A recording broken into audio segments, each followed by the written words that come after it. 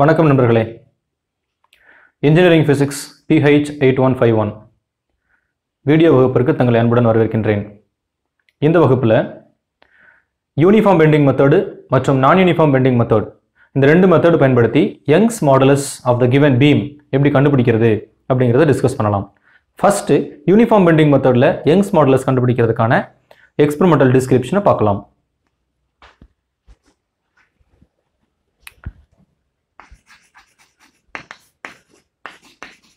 So uniform bending method.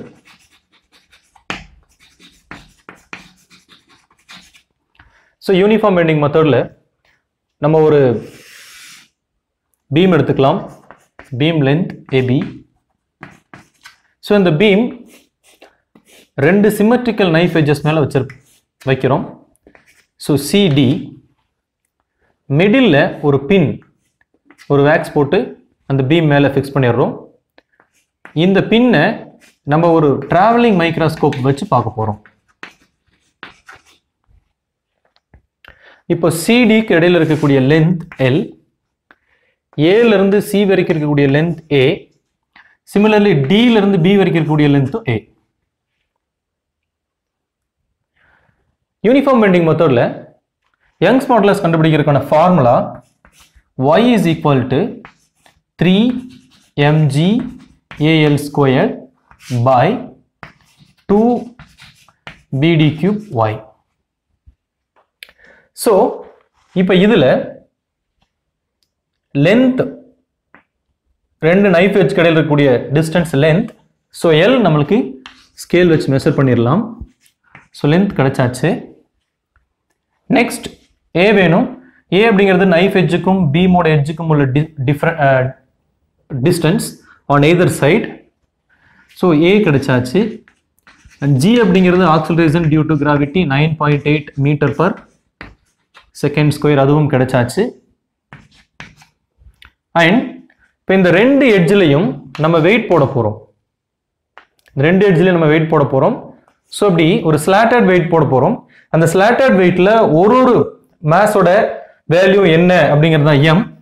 So அதை நம்ம W is equal to M is equal to 500 கிராம்னு வச்சுக்கிட்டோம்னா 500 into 10 power minus 3 kgன்னு வரும். So இதுவும் இருக்கு. breadth of the beam நம்ம vernier breadth of the beam vernier caliper வச்சு கண்டுபிடிச்சிடலாம்.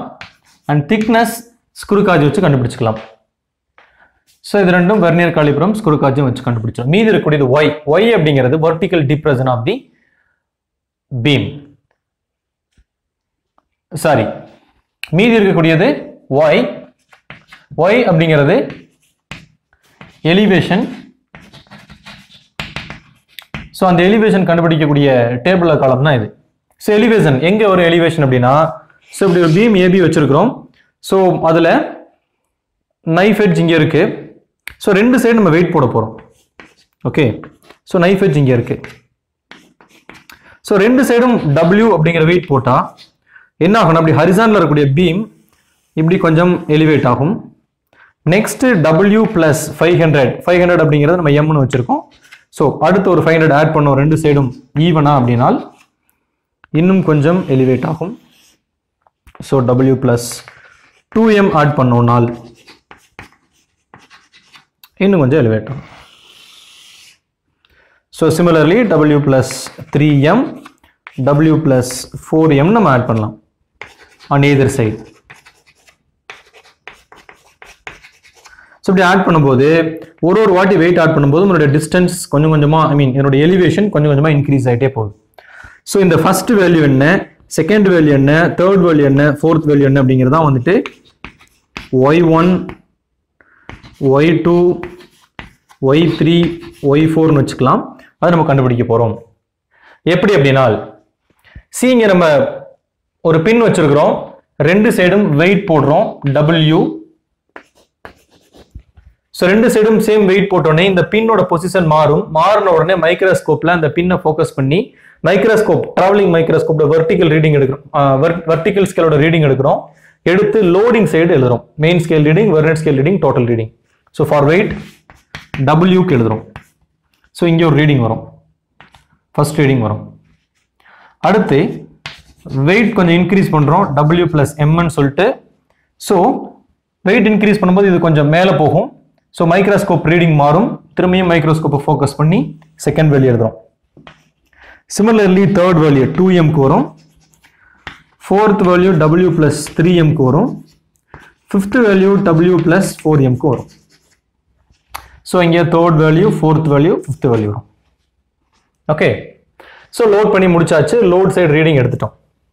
இப்போ இந்த லோட் பண்ணி இந்த வெயிட்டை ஸ்லோவா அன்லோட் பண்ண போறோம். ஸோ ஒரு வெயிட் எடுத்துடணும். ஸோ ஃபர்ஸ்ட் எல்லாமே ஃபுல்லா லோட் பண்ணியிருக்கும் போது இந்த ரீடிங் இருந்திருக்கும். ஸோ அதை அப்படியே அந்த சைட் ட்ரான்ஸ்ஃபர் பண்ணிக்கலாம். ஸோ இங்கே வரக்கூடியதான் ஃபர்ஸ்ட் ரீடிங். இந்த first reading fifth reading same. So ஒன்று அன்லோட் பண்ணிட்டோம்னா W plus 3mக்கான வேல்யூ நம்மளுக்கு கிடைக்கும். கொஞ்சம் பின் கீழே வந்திருக்கும். ஸோ தட் W plus 3mக்கு திரும்பியும் அன்லோடிங் அப்போ எழுதக்கூடிய ரீடிங் செகண்ட் ரீடிங். திரும்ப ஒரு வெயிட்டை எடுக்கும்போது third reading, fourth reading, fifth reading எழுதிட்டே போகலாம். So now இந்த first readingum இங்க இருக்கக்கூடிய fifth readingum more or less same இருக்கும். சில changes மட்டும் அந்த second and third decimal இருக்க சான்ஸ் இருக்கு. அதாவது இப்போ நம்ம ரீடிங் பார்க்குறோம். ஃபார் எக்ஸாம்பிள் இங்க 8.431 அப்படின்னு இருக்குன்னா மேபி இங்க 8.428 அந்த மாதிரி இருக்கலாம். ஸோ செகண்ட் அண்ட் தேர்ட் டிஜிட்ல மட்டும் தான் டிஃபரன்ஸ் இருக்கணும். அதுக்கு மேல டிஃபரன்ஸ் வந்துச்சுனாக்கா நம்ம பண்ணிருக்கிற எக்ஸ்பெரிமெண்ட் ஏதோ தப்பு இருக்கு அப்படின்னு அர்த்தம். எக்ஸ்பெரிமெண்ட் திரும்பியும் ரீசெக் பண்ணணும். ஸோ இந்த மாதிரி நம்ம ரீடிங் கரெக்டா இருக்கான்னு செக் பண்ணதுக்கு பிறகு இது ரெண்டோட மீன் கண்டுபிடிக்கிறோம். அதான் y1. அடுத்து வரக்கூடியது y2, அடுத்து வரக்கூடியது y3, அடுத்து வரக்கூடியது y4, அடுத்து வரக்கூடியது y5. அதாவது இந்த வேல்யூ, இந்த வேல்யூ, இந்த வேல்யூ, இந்த வேல்யூ, அடுத்த வேல்யூ. ஸோ கண்டுபிடிச்சாச்சு. இப்போ இந்த ரெண்டுக்கும் உள்ள டிஸ்டன்ஸ் மட்டும் எவ்வளோ? ஸோ இந்த ஹைட் மட்டும் எவ்வளோ? அடுத்து இந்த ஹைட் மட்டும் எவ்வளோ? அடுத்து இந்த ஹைட் மட்டும் எவ்வளோ? அதாவது ஒரு 500 கிராமுக்கும் அது எவ்வளோ எலிவேட் ஆச்சு? ஃபர்ஸ்ட் 500 கிராம் எவ்வளோ எலிவேட் ஆச்சு?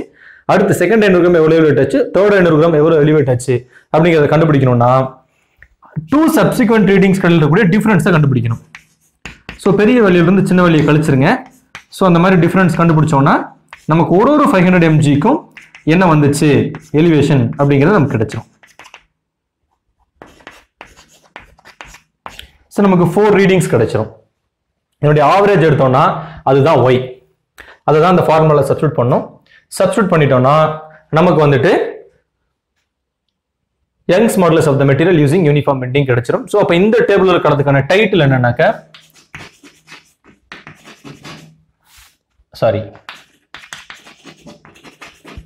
Elevation y using uniform bending method.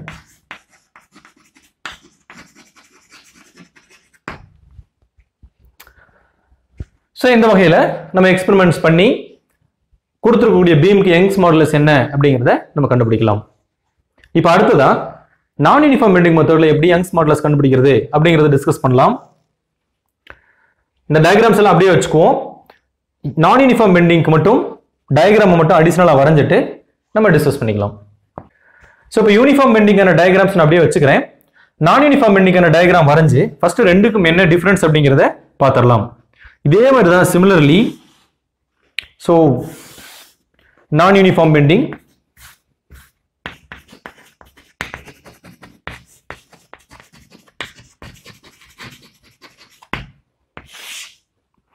இதே மாதிரி தான் சிமிலரா ஏபி அப்படிங்கக்கூடிய beam similarly சிடின்ற knife edge. But difference என்னன்னா இங்க ரெண்டு சைடு வெயிட் போடுறதுக்கு பதிலாக இங்க மிடில்ல வெயிட் போட போறோம். பின் இங்க இருக்கும். அதே மாதிரி பழைய மாதிரி யூனிஃபார்ம் பெண்டிங்ல மாதிரி எங்கேயும் பின் இருக்கு. மைக்ரோஸ்கோப் வச்சு அந்த பின்னை தான் பார்க்க போறோம். பட் மிடில்ல வெயிட் போட்டு என்ன ஆகுதுன்னா முன்னாடி கேஸ்ல யூனிஃபார்ம் பெண்டிங்ல எலிவேட் ஆச்சு, இங்கே டிப்ரெஷன் கிரியேட் ஆகும். ஸோ இந்த மாதிரி டிப்ரெஷன் கிரியேட் ஆகும். ஸோ இந்த டிப்ரெஷன் மிடில்ல டிப்ரெஷன் என்னென்ன வேல்யூ வருது, y1 என்ன, y2 என்ன, y3 என்ன, y4 and y5 கண்டுபிடிக்க போறோம். பிறகு அதனுடைய இண்டிவிஜுவல் ஹைட் கண்டுபிடிக்க போறோம். ஒன்லி திங் இஸ் யூனிஃபார்முக்கும் நான் யூனிஃபார்முக்கும் டிஃபரெண்ட். நடுவுல வெயிட் போட போறோம். ஸோ அங்க எலிவேஷன் பார்த்தோம், இங்க டிப்ரெஷன் பார்க்குறோம், அவ்வளவுதான். ஸோ அப்போ இதுக்கான ஃபார்முலா என்ன வருதுன்னா இதுக்கும் இதுக்கும் ஃபார்முலா டிஃபரெண்டா இருக்கும். ஸோ இங்க formula 4mgl cube by bd cube y. இதுதான் நான் uniform பெண்டிங்கான formula where y is equal to depression. Okay.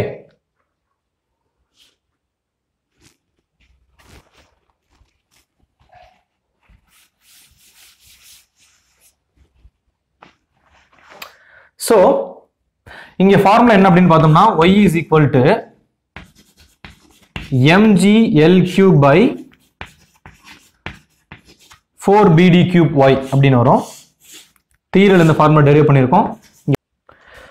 So இங்க y அப்படிங்கிறது டிப்ரெஷன். சோ இந்த எக்ஸ்பெரிமென்ட்ல மிடில்ல வெயிட் போட போறோம். சோ டிப்ரெஷன் கிரியேட் ஆக போகுது, அதை கால்குலேட் பண்ண போறோம். சோ நம்ம ஏற்கனவே சொன்ன மாதிரி தான் ஒரு வெயிட்டா போட்டுட்டே போவோம். சோ லோடிங் சைடு ரீடிங் வந்துட்டே இருக்கும், பிறகு ஒரு வெயிட்டா ரிமூவ் பண்ணிட்டே வருவோம், அன்லோடிங் சைடு வந்துட்டே இருக்கும், ரெண்டுக்கு மீன் கண்டுபிடிப்போம், பிறகு டிப்ரெஷன் ஃபார் ஈச் மாஸ் கண்டுபிடிப்போம். இப்போ இங்க டைட்டில் என்ன சேஞ்ச் ஆகும் அப்படின்னா எலிவேஷன் அப்படிங்கிறதுக்கு பதிலா டிப்ரெஷன் சேஞ்ச் ஆகும். ரைட். சோ மித்த பாராமீட்டர் பாத்தீங்கன்னா m ஏற்கனவே இருக்கு, g இருக்கு, l அப்படிங்கிறது இந்த லென்த் தான், c க்கும் d க்கும் உள்ள length l as in the previous case. So same. So l okay and b d இதெல்லாம் நம்ம கண்டுபிடிச்சுக்கலாம். y அப்படிங்கிறது வந்துட்டு டேபிள் காலத்துல இருந்து வருது, bங்கிறது breadth வெர்னியர் காலிபர் வச்சு கண்டுபிடிக்கலாம், dங்கிறது thickness ஸ்க்ரூ காஜ் வச்சு கண்டுபிடிக்கலாம். சோ ஒரே டிஃபரன்ஸ் என்னது, யூனிஃபார்முக்கும் நான் யூனிஃபார்முக்கும். யூனிஃபார்முக்கு சைடுல ரெண்டு எட்ஜ்லயே வெயிட் போடுவோம், நான் யூனிஃபார்முக்கு மிட் பாயிண்ட்ல வெயிட் போடுவோம். யூனிஃபார்ம்ல நமக்கு கிடைக்கக்கூடியது எலிவேஷன், நான் யூனிஃபார்ம்ல கிடைக்கக்கூடியது டிப்ரெஷன். தியரிட்டிக்கலா பாத்தீங்கன்னா யூனிஃபார்ம்ல கிரியேட் ஆகக்கூடிய எலிவேஷன் அப்படிங்கிறது ஒரு சர்க்கிளோட ஆர்க்கா இருக்கும், வேறஸ் நான் யூனிஃபார்ம்ல கிரியேட் ஆகக்கூடியது வந்துட்டு ஒரு சர்க்கிளோட ஆர்க்கா இருக்காது. ஓகேங்களா? சோ இந்த வகையில நம்ம இந்த வீடியோல யூனிஃபார்ம் பெண்டிங் மெத்தட், நான் யூனிஃபார்ம் பெண்டிங் மெத்தட், இந்த ரெண்டு மெத்தட்லயும் யங்ஸ் மாடுலஸ் எப்படி கால்குலேட் பண்றது அப்படின்ற எக்ஸ்பெரிமெண்டல் ப்ரொசீஜரை டிஸ்கஸ் பண்ணி முடிச்சிட்டோம். மீண்டும் அடுத்த வீடியோவில் உங்களை சந்திக்கும் வரை விடைபெறுகிறேன். தேங்க்யூ.